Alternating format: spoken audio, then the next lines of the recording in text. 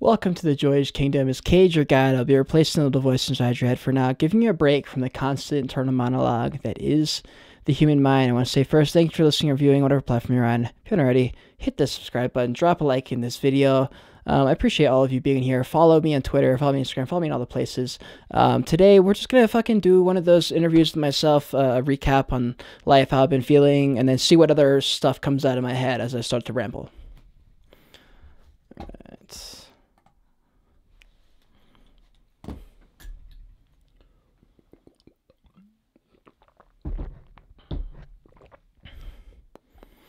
Guys, my podcast is the one that starts off really good, but it always ends off better than I started. So I encourage you, if you're going to watch this at all, to finish it, because chances are at the end, I'm going to find some realization about myself, and I'm just going to be like, holy shit. And then you're going to be listening, you're going to be like, holy shit. And so I encourage you to watch to the end of this video. These are my personal branding videos. These are the ones that if you care about me, if you like me or whatever, these are the videos that are going to bring you the most value, because it's going to be me getting, vulnerable and talking about shit that I don't talk about in my YouTube videos.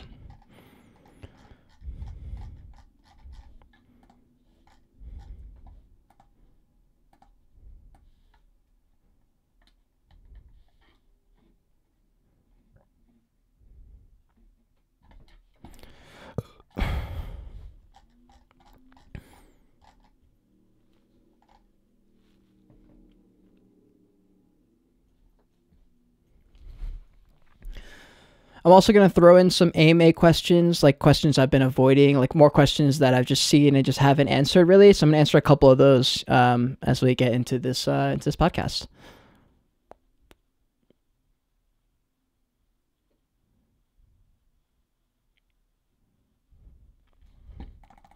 So I have some notes here from earlier this month. I try to do these like once a month. I don't want to do them too often because I want to make sure I give myself ample time to sort of sort through my thoughts and stuff like that.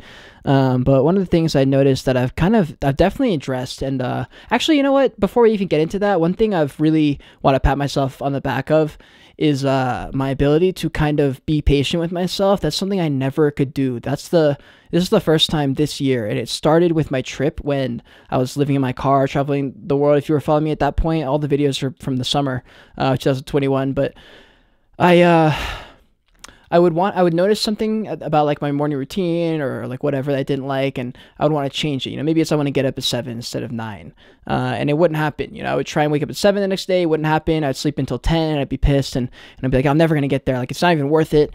And something I've noticed recently when I want to make a change is I notice it, and I don't give myself like an ultimatum, like, hey, you better change this right now. We need to change this right now. It's one of those things like, hey, you noticed it. Day 2 is like, hey, you noticed it 2 minutes earlier than yesterday. Good job.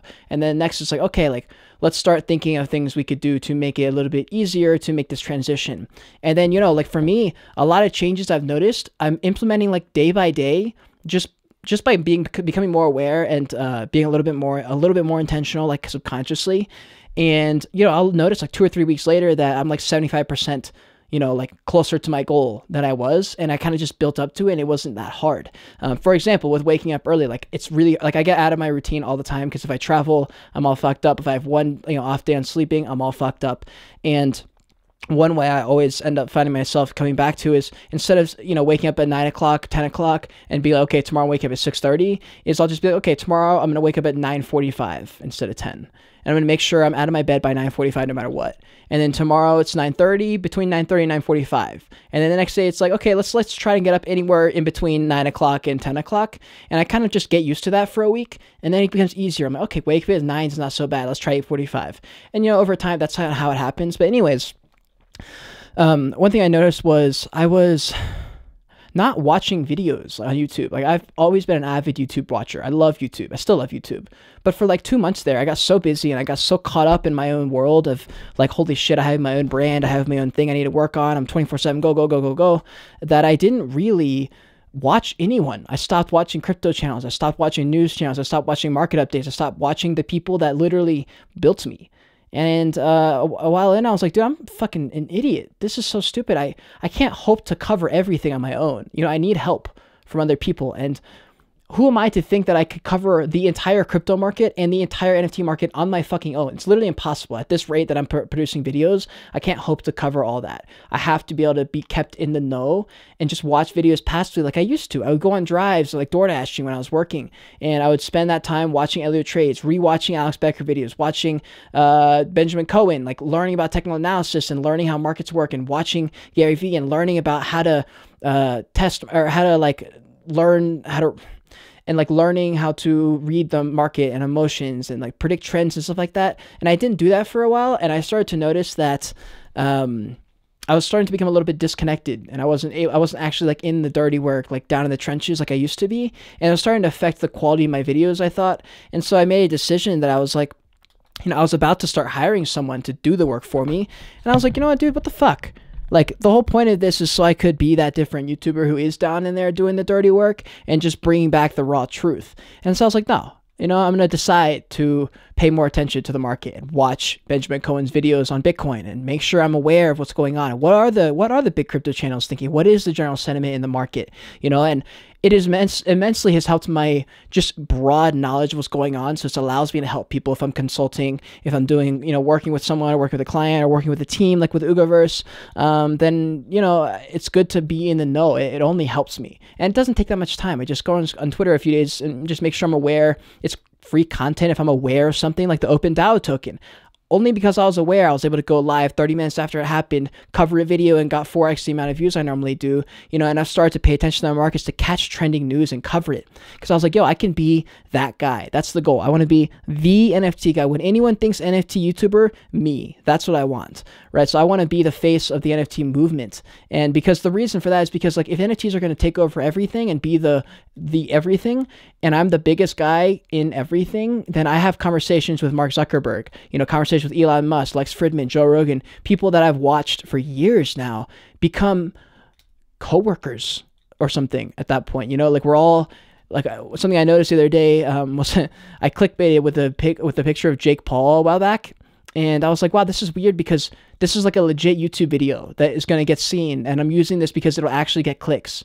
And I used to watch this guy on YouTube. What the fuck? He was like some famous dude on the internet, and now I'm like using him in like in the same industry, but like for real. And I was like, what the hell?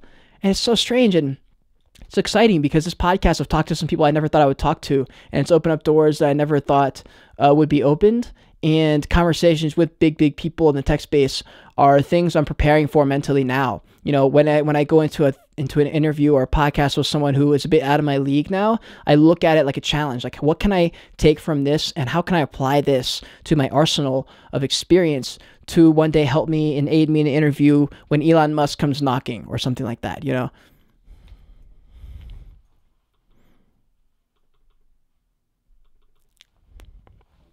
But yeah, I'm glad I noticed that, because another thing I noticed is certain people that I watch that are killing it right now, that I feel like, you know how when people say you're the universe, you're the ocean, or you're the wave, and everything else is the ocean, whatever it is. We move as everything else moves, and we're the universe experiencing it from the human perspective kind of thing. And so there are certain people I watch that I think are on the same vibration as me, working on the same stuff, you know, or whatever. So Logan Paul's one of those people that I kind of look for to be like a trendsetter for myself. So if I start to notice something in Logan Paul's attitude, or like, for example, I noticed that he was doing a lot of like money focused stuff, and some of it, him and his brother were like very short-term focused, and, you know, they're going hard. They're seeing so much success because they're so rich and famous already.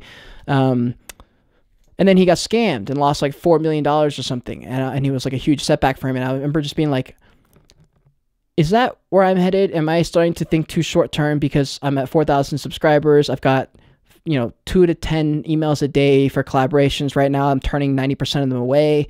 And am I getting drunk on my own shit? Am I taking offers that I shouldn't be when blah, blah, blah. And I'm like starting to overthink. And I was like, you know what, maybe I am. Like maybe I need to realign and be like, why did I start this channel? And then I think back to all the comments, like even the new comments, they still come up every day. It's like, yo, appreciate the angle you bring in, appreciate the no bullshit, blah, blah, blah. I like that you're not annoying and shilly. And there's been multiple times the last 2 months where I've been like, God damn, why don't I just start making some fucking shilly, annoying videos? Like they get, like I remember a few months ago, I said, it'd be stupid to make shilly videos because I'll just be white noise. But the truth is, there's so many people watching NFT stuff that like I would be at 20 or 30,000 subscribers right now. Realistically, like for real, I would be at 30,000 subscribers right now if I was making annoying, shilly NFT content that is all clickbait focused. But like to me, I still maintain that I don't want that audience. I don't want all moon boys. I want people like Benjamin Cohen. I want people like Gary Vee. I want people like Lex Fridman, whose audience in the comment section is not a bunch of idiots screaming moon. You know, I want people to have intelligent conversations. Like there's multiple people, you guys know who you are, you're probably a Voyager, who you have intelligent conversations in the Discord and you help people and you're good people. And you know, that's one of the qualities I look for when I'm picking out my Voyagers. But yeah, dude, I don't even know where I was going with that.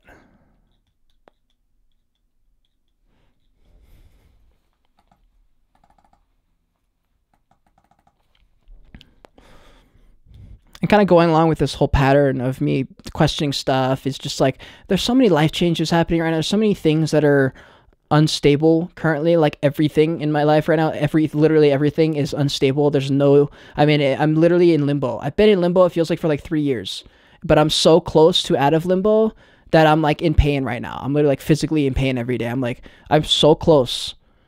I'm just like not there yet. I'm like in the last quarter of the last lap on a race. You know, I'm just like dying at this point. I'm like, bro, just fucking, like, can I just relax? You know, and I'm like, I'm so close. I'm like, I'm almost there. I just gotta push. And man, there's been a few days where I'm walking around and I'm like, bro, this is fucking hard. What the fuck? It should not be this hard. You know, and I thought about that for a couple weeks and I was thinking with that same attitude, like, this shit is fucking hard. There's so much work. There's no way I'm doing this right. It shouldn't be this hard. I shouldn't be allotting this many hours to YouTube. It should not take this long. It should not be this hard. And then I was like, wait, what? No, dude, it is that hard. That's why nobody is a YouTuber. That's why YouTube is the #1 dream job for all people literally under the age of 25 or 30. Everyone wants to be a YouTuber. It is without a doubt, the hardest thing ever. It's so fucking hard. Entertainment, capturing people's attention is the hardest thing you could do. Right? And I'm in an industry that is cutthroat for entertainment and attention. It's an attention whore industry, right? And I'm attempting to go against the grain and do content that is not geared toward that and still win. And I'm complaining that's hard. And I'm like, oh yeah. Oh, okay, that makes sense. It is supposed to be the hardest thing ever. It makes sense that I'm struggling right now, that I don't have a lid in anything, that I'm barely making ends meet, blah, blah, blah.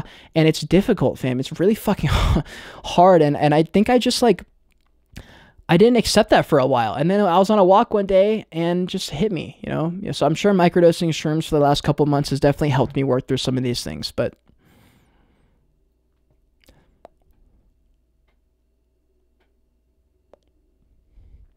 I think I saw this on a podcast, someone who said entrepreneur is someone who deals with uncertainty.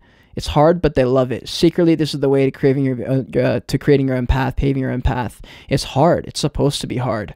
Also, Gary Vee said today, he said, a true entrepreneur is someone who can't fathom the idea of not working on their own shit. You know, and that's been me. Like my whole life, I've been like, dude, what am I going to do? I can't hold a job for more than 1 year. I hate working at jobs. Even if I vibe with everything, I can't work a job. I can't hold a job. What the hell? What am I going to do? And that's when like this YouTube thing picked up. I was like, this is it. Going balls. I'm all in. This is it. This is the only thing I can do. This is the only thing that I can allot 15 to 18 hours. It literally, it feels like that many hours a day because I feel like I'm sleeping like 5 to 7 if I'm lucky. It's just a sprint, right? And I'm just trying to survive right now.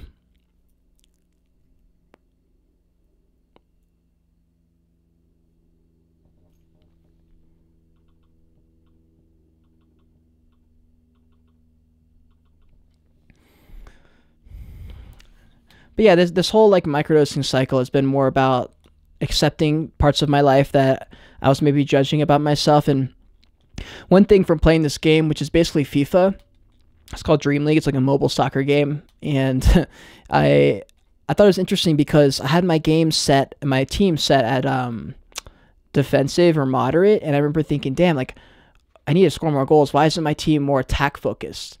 And then I was thinking like how this applies like in real life. Like if you're not a CEO, but you're dialed in as an employee and you're thinking on the level of an employee, then of course you're not a CEO if you wanted to be CEO, right? Of course you're not a CEO. You're not acting like a CEO does. So then I was sitting there in the game and I was like, oh, if I switch my team to offensive, they will be more offensive and we will score more goals. Therefore, we are more offensive. And I was like, oh, so the only way to change your reality is actually to do the thing. Like you have to switch your players to offensive and attack the goal. You have to do that to be labeled as an offensive team, right? No, like, whatever. Like, if you're a commentator and you're like, oh, Chelsea's only had one shot this whole half, they're not an offensive team, and then Chelsea comes and says, yes, we are. It's like, well, no, you're not. You only had one shot on target. You know, an offensive team is a team that is offensive and takes a lot of chances and scores and shoots, you know? And I was like, damn, that's just like hitting goals, you know? Like, if you want to like hit goals and whatever, then you actually have to do that. You have to set the goals and actually do the steps that are geared toward that. You know, if you want to be a CEO, you need to act like a CEO and do the things that CEOs do. Because if you're not doing the things CEOs do, how the hell are you going to be a CEO? You know, and like that's one of those things that like I've always known, but I heard it put in a way where I was just like, damn.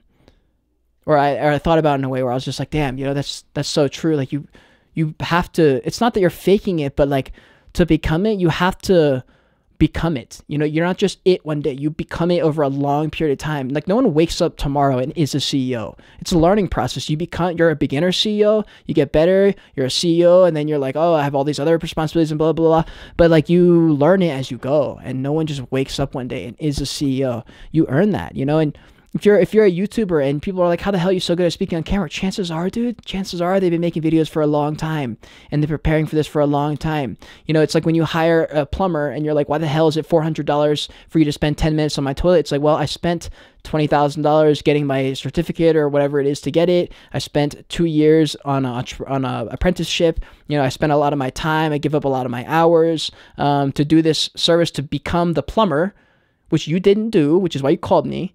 And therefore I can charge this much money, and therefore I am this. And I thought that was really interesting. And yeah, it's very, very true, and something that is really important that I remember, because I'm like falling into these rhythms of, since I don't have a schedule and I have to create it, and I'm not good with organization. I've really always been really bad with organization. I need some kind of structure. That's why I liked college, because college gave me structure. I don't have that right now. So I'm really excited in the future to have an assistant who can give me structure, and I don't have to wake up and literally have no idea what's going on in my future. Because every time I try and do one of those things like, oh, just set up a list and like knock out each bullet point, it's like it just never works. Like I've tried it for so many times to like do that, and it's just not the way I can operate. And so I don't know what it is. I don't know if I need to figure it out and keep trying or hire an assistant, but like I'm so close, guys, to being able to hire out an editor. If I have an editor, I get a lot more energy into doing other things, because currently, like, I just filmed 4 videos. My brain's mush, right? I'm going to be able to at most edit 1, maybe 2 videos tonight, and that's going to take up the remainder of my creativity and energy and will to live, right? And so if I don't have to do that, and I can film 4 videos back to back to back and send them off to my dude and say, hey, you know, it only takes 30 minutes probably for an editor to put those videos together each. I'm like, yo, here's the videos. Here they are. I'm posting 1 video a day, so just get them back in whatever order. If that's how it is, that's super chill, and I'm really excited for that. And just to have that time back, because it's not fun editing. It's not like, oh, I'm putting together these cool, fun montages and stuff. Like, I don't have time to do that kind of editing. I can't focus on creative projects when I'm having to edit for 5 to 7 hours a day. I'm struggling to find time to draw on my iPad, to do my NFT stuff, to work on my project, to work on my brand. That's not just making YouTube videos. And so I just want to get to a point where I have a little bit more free time. And so delegating is going to be the way to go for that. But for that, I need money. And I also need a car. And I also need to move out. And there's all these things that are up in the air. And like, I want to travel these places, but it's expensive to travel. And it's just like, fuck me. Like, there's so much shit going. And I'm at this point in my life where like I'm so close to moving out. I'm so close to all these things that it feels just like last May. And it's crazy because this timing is lining up. Like, this is about the time when I started to make moves. This is when I launched my podcast. Like, this, it's funny that this is January 26th. This is probably around the exact time when I started my first episode of my podcast. And I said, here we go. Time to start making my life something. I don't know. It started there. A few months later, it turned into the series of traveling and living in my car. And then I went. you know. And in the March, April, May, whenever I left in that area, I had a decision to make. I was like, do I wait till September to leave, or do I just fucking leave now? Like, screw it. You know, at that point, I had income from my serving job, but as soon as I left, I lost my income, and I was, you know, surviving on a bank account that I had some thousands of dollars in. And this time I have consistent income and way more stability than I did before, and way more money just in general. Like, my net worth is more than it was back then. And I'm like, why would I continue to live at this house when I need to move out? I need to move out for my own mental health and like get my own place and get started and just like get the ball rolling. Why am I waiting? I'm good to go. I'm good. You know, I've done this before. I can do this. And so that experience from last year where I said, fuck it, you know, for me now, it's like, oh, no problem. I'll go if I have to, like, whatever. I guess right now, like, I don't have any reason to leave. Like, there's no rush, but it's one of those things like my mental health is like, yo, hurry the fuck up. Like, I'm so confident that right now it's my situation, my place I'm in life that's making me feel like shit so many times. And like, honestly, these past 2 months has been really great, you know, great moments. And, you know, I would even argue most of the time it is good, but there's also this level of like discontentment because I'm not living on my own. I'm not fully financially free, but I'm on this path that's so close and I can taste it. And I think I'm just getting like so impatient. It's like, you know, it's like someone dangling a French fry on your tongue and you're just like, I want to eat it. You know what I mean? Like, that's what it feels like to me. It's been like that for the past 3-4 months. I've been doing YouTube and I'm like, this is it. I'm going to make it. And then I forget that like, I'm not doing the Shilly approach. It's going to take me a little bit longer. But that's okay, you know, and wow, I need to do this episode. I've been putting this one off for a couple weeks. I wanted to make this like once a month, but I think I'm just going to start doing these whenever I need to and just make them shorter if I need to. Let's answer a couple of the AMA questions that I had in here.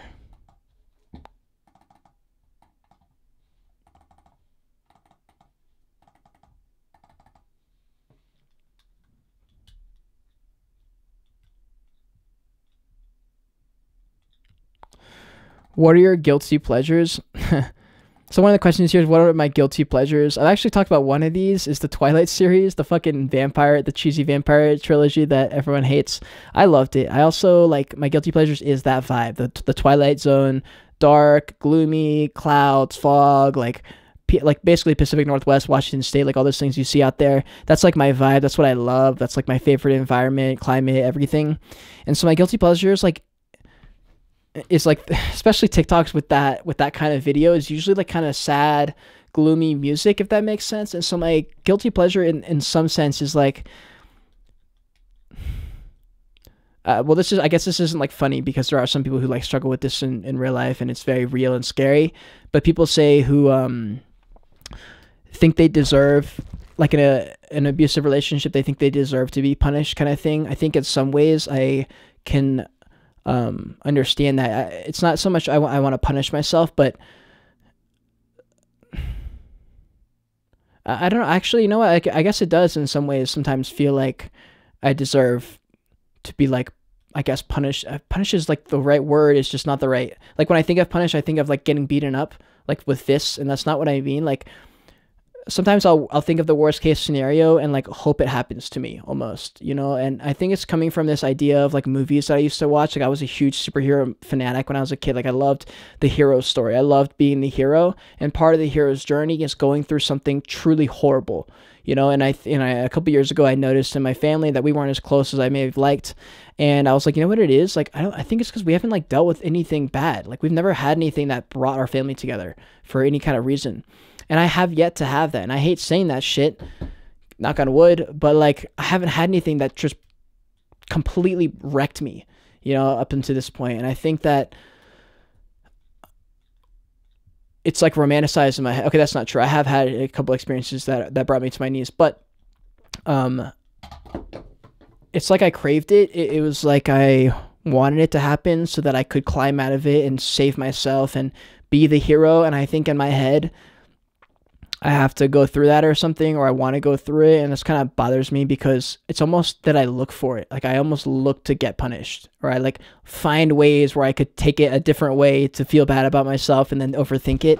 And that's like a huge problem in relationships in general, with people that you're friends with or you're talking to, or family, anyone, you know. And it's just something I noticed recently that I guess it bothers me because I've never really understood that before when people say I feel like I deserve to be punished or deserve to be beaten because as a kid I was abused or something. And I wasn't abused as a kid, so I never thought that as like a thing. But the more I kind of like psychoanalyze myself, I'm like, fuck.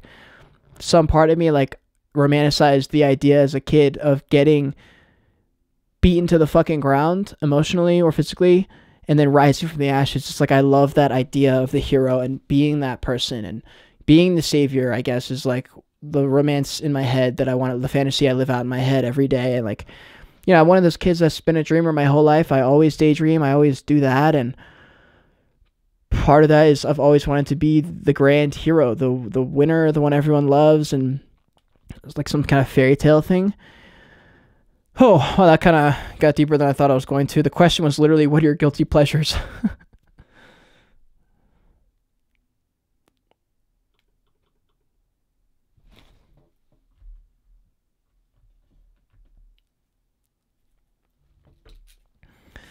I have what's my favorite NFT art piece? So the ones you're seeing behind me, this one, Rainbow Mo shows Happy Sad. We have Naked Noodle Girl, and we also have that. It's a oil painting. I think it's called The Night Sky or The Starry Night. Those are the three art pieces that I have like in real life that they sent me. But this picture I'll post up right now. This is one that's very recent. It's called Imposter Syndrome. Spoke to me because I've dealt with imposter syndrome my entire life, literally up until this year when I started to become more confident in my ability and confident in what I know and stuff like that. So that piece means a lot to me. It's also a beautiful fucking art piece on its own. I'm a huge art collector, so yeah.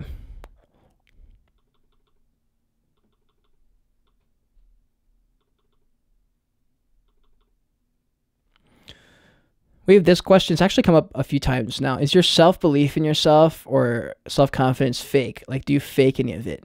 And the answer to that question is no. I guess the way I could describe it is that it's like, you know, those TikToks where it's like your ego and then your higher self. It's like my higher self knows all these things and knows that I believe in myself and is confident and is like the stern voice that's saying, hey, you're fine.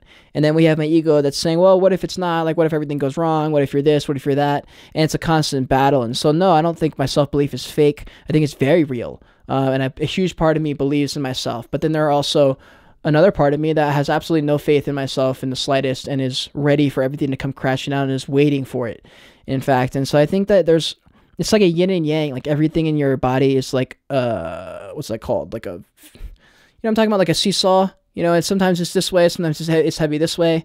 That's kind of how I think about it. I think self-belief, confidence is something you build over time and you get more of as you grow. But it's also one of those things that can come crashing down at one bit of bad news can crash all that down. You could be so confident and then your wife cheats on you and you find out they've been cheating on each other. You've been cheating and then you find out she's been cheating on you for 10 years and you're like, wait, you question everything. You know, like one thing can change everything for you.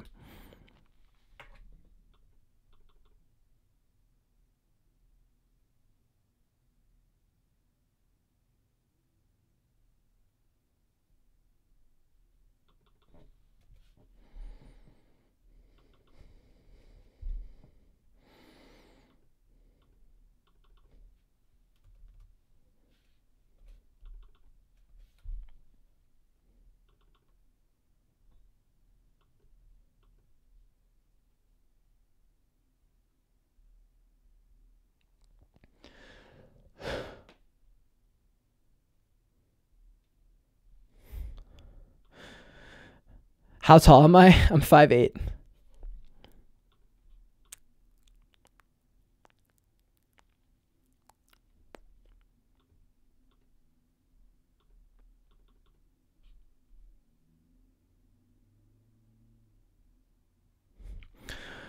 this will be the last question I do. It's what's one vision of the future that you pray comes true? What's one thing you've imagined that you hope comes true? And honestly, the truest answer I can give is like finding like transcendental love. That has always been like my main like objective in life. Like that's like the ultimate fantasy, that you find like your life partner and everything's peachy and whatever. Like that is my ultimate goal. It is mainly just finding someone who's worth it, who also puts in as much work as I do into a relationship and makes me feel special and makes me feel wanted every day and I don't have to doubt myself. So finding someone who is that, and then not fucking leaving me or cheating on me would be probably the best thing ever. That'd be lit. I'd be happy with just that, honestly, because if you've ever been in a relationship where it was good and healthy, you know what I'm talking about when I say like being in a really good relationship is literally the best thing ever. It's literally the best thing ever. And to have someone who supports you and is like pushing you and stuff like that, it's very healthy. It's fucking awesome. And that's hard to find nowadays, especially because everyone's working on their own thing, and it's really hard to do that, you know. And I say that from my own experience. Like, it's hard for me to allot time to anyone I'm talking to because I just like don't have it.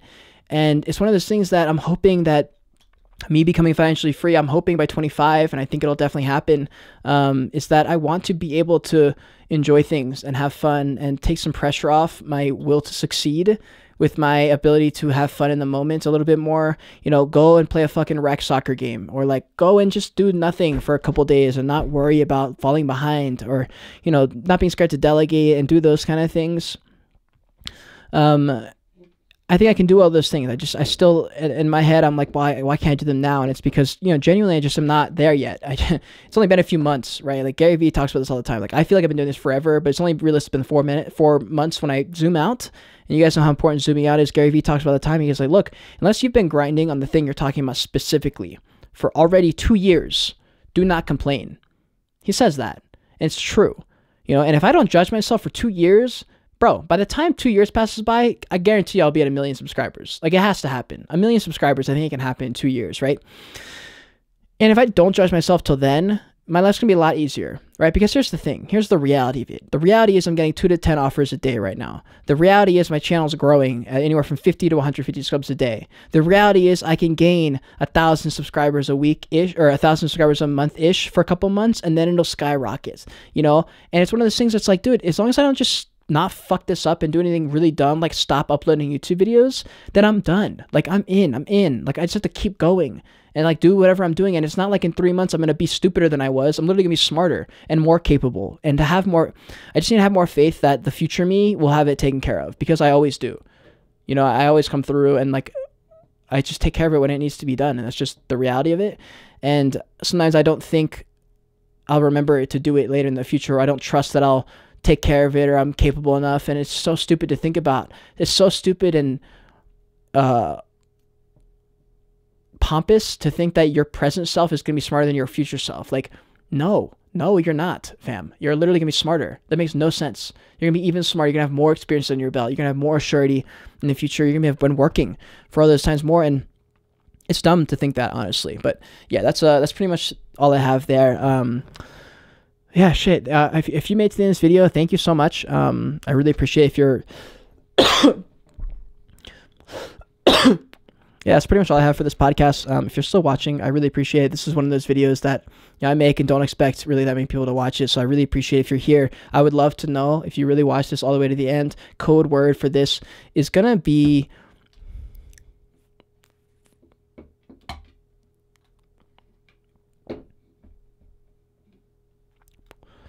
Code word is going to be, I can choose to be grateful today. That'll be the code word, because you can. It's true. That is something you can choose. You can choose to be grateful today while also having a shit day. You can also choose to be a little bit grateful for the things you have. If you're watching this YouTube video, chances are you're in a lot better of a place than 99% of the people on Earth right now. And yeah, man, I appreciate you guys all watching. Subscribe to the channel if you haven't already. Like this video. If you want to see more of me right now, click on one of these boxes on the other side of me. And until next time, continue on your Joyage. Continue to learn. And be grateful you're alive watching this video.